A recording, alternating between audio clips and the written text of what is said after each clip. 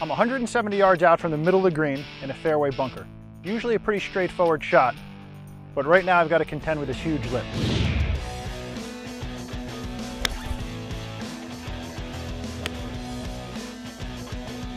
Subscribe to the Golf Digest YouTube channel and comment below. I'm hitting 6-iron, which is the right club for the yardage, but not sure it's enough to clear that lip. To hit this shot, I'm not going to dig my feet in too much. I'm just going to feel like I'm just barely on top of the sand.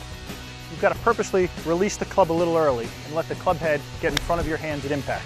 That will give you the best chance of catching all ball and missing the sand.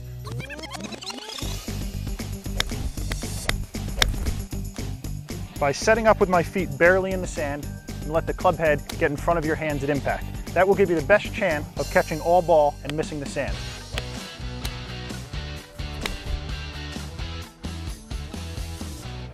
Don't let the lip scare you. Stay aggressive and you'll be out of this mess every time. Make sure you subscribe to the Golf Digest YouTube channel and give this video a thumbs up.